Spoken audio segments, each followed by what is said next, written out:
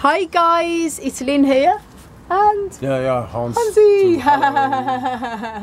And today guys, we've brought in a load of the big tall cacti, as you can see here, because the weather has been raining constantly here in Northern Ireland for the past few weeks. And as I say, these are in our yard, but it's getting closer to overwintering now, and we need to dry out the soil in the pots. So we've got them in the polytunnel, so the top of them is covered from the rain, but as you can see here, they're still quite damp in their pots. There's a lot of water still in the pots, and it's really important that when the winter kicks in, because these are going to be overwintered inside this polytunnel, that the soil is completely dry. And what we're going to be doing in this video is we're going to be putting newspaper, which we've done here, but we're going to be showing you a few more examples of lots more newspaper to help dry out the pots. And if you're like us, you keep your plants outside during the summer, like these ones are always kept in the polytunnel all the time, but the big fellas here go into our yard to enjoy the spring and summer months. And when we bring them in, obviously we have a problem. They have to be totally dry before the winter kicks in for their dormancy. And we're going to share here how to, if you bring your plants in for the winter, how to dry the soil up in their pots a bit quicker by using newspaper. And here we are, we've got newspaper here. Yeah. And we're going to be putting more newspaper under these big pots. Traditional quality paper, you know, the paper of newspaper that is sucked up. Yeah, but I think to dry out the pots is the best way to use a newspaper, because it's just rubbish. Yeah, we certainly don't read newspapers. These we got gifted to us, well, given to us from the garbage. Yeah. But and by the way, guys, if you're not familiar with my wonderful fiance Hansi's channel, Family of Cacti and Other Beauties, please do over and subscribe. Links up above. And as I say, probably have to put the camera down now. It's going to need two of us to lift these plants and put the newspaper under. But I'm going to show you what we do in a second. Now it's important to use a few layers of newspaper to help dry the pots out. And we've got this one here. We've got three large, big Trichocereus scopicola cacti and a big Kalanchoe Jaguarmendion, mother of thousands, that sort of accidentally got planted in there. Oh, it's very stormy and windy out there, if you wonder what the noise is. And we had to, obviously one sheet under it when we first brought them in, but we're going to need to dry them out now. So we're going to be putting a few layers. Hans has got a few layers there, and then we're going to be putting them underneath the plant pot.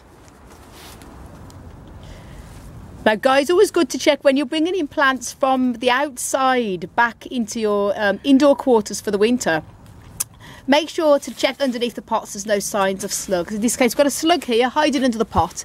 And me and Hansi don't like to kill anything unless it's absolutely no other alternative. So when it comes to slugs, we just literally take them out, throw them back at the top of the garden. Because at the end of the day, they don't know they're doing any harm.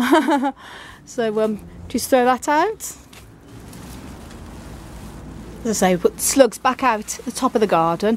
And now, as I say here, I'm going to put more layers. We had some layers down on newspaper when we first brought these in, and we put more layers down. As you can see, the newspaper's great at absorbing a lot of the moisture there, which is brilliant. And I'm going to be putting more few layers down and hopefully dry this big marginatus cactus and the big Trichocereus bridgesii over there too. So guys, that's all of the big tall cacti that we had in our yard for the spring and summer, all covered in newspaper all at the bottom. And look at that, they're all big tall giants, aren't they? And as I say, this is just sharing a little tip. If you've got plants that are soaking wet in their pots and you need them to be fully dry before the winter kicks in, just use newspaper underneath. You can use any type of absorbent type of paper towel, would work in exactly the same way, but newspaper is very easy to use and get hold of.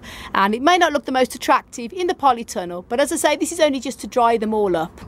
Might probably keep it in here for the polytunnel for the winter anyway. It's going to help to absorb any extra damp. And that's really all there is to it. And the reason why, you might be saying, oh, why is it so important that the soil is dry before the winter? Well, because these plants are going to be overwintered cool in this polytunnel, we heat it and keep it at about a minimum of 5 Celsius, but usually around 5 to 7 C Celsius. So it's going to be kept cool and dry.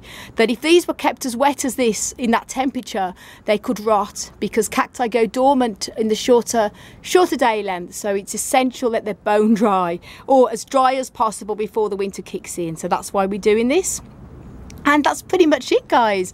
Hope you found it useful if you want to dry your plants out quick. And as I say, me and Hansi are sending loads of love, heaps of happiness, and tons and tons of plant power. As always, from across the Emerald Isle. Until the next video. Bye.